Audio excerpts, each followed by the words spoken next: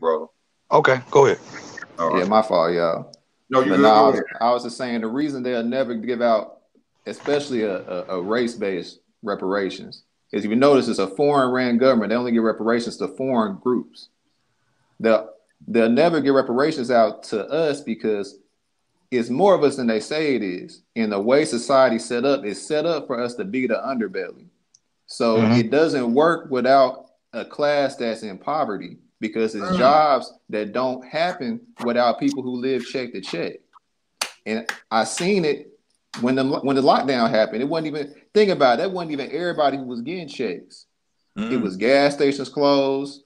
It was little fast food places, and people, all the older people who had money was complaining. And that showed me, I was like, well, shit, they're not going to do that because it'll ruin their economy. We'll be straight, but it will ruin their version.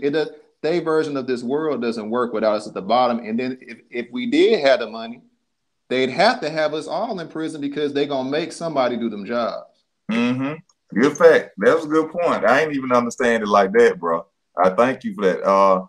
Jamel Stokely, how you doing, my brother?